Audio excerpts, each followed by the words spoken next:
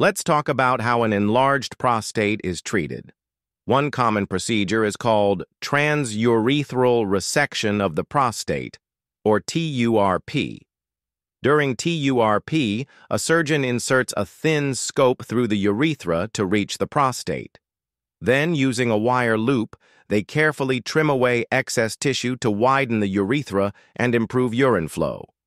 There are also minimally invasive versions of TURP that use lasers, microwaves, or radio waves to remove prostate tissue, still through the scope, but often with a quicker recovery time.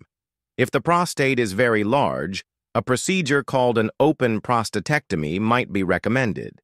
In this case, a surgeon makes an incision in the abdomen to remove the overgrown tissue directly. To help manage symptoms on a day-to-day basis, try these tips. Avoid medications that make urination harder.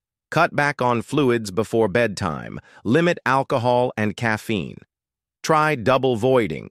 Urinate, wait a moment, and try again.